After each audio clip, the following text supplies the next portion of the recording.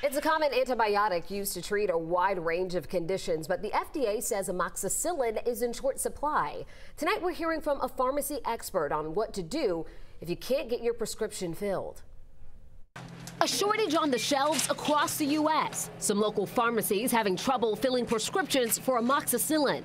Because of the surge in respiratory infections, we think it's causing an increase in demand for the antibiotic amoxicillin, and particularly pediatric dosage forms, which include suspensions, form of an oral liquid, or chewable tablets. Michael Guineo with the American Society of Health System Pharmacists says that while amoxicillin wouldn't be used to treat a viral infection like RSV, some may develop secondary bacterial infections that require antibiotics. If you can't get your prescription filled, work with the pharmacist there or with their prescriber to find another pharmacy that might have the drug in stock. There may be a different concentration or dosage form that's available.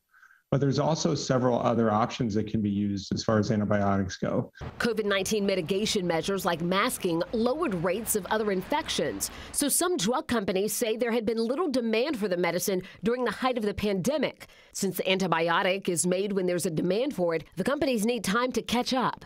In this case, there are some allocations, meaning the pharmacies can't order up more than what they normally stock. So that can make it difficult to meet the full demand that's out there right now.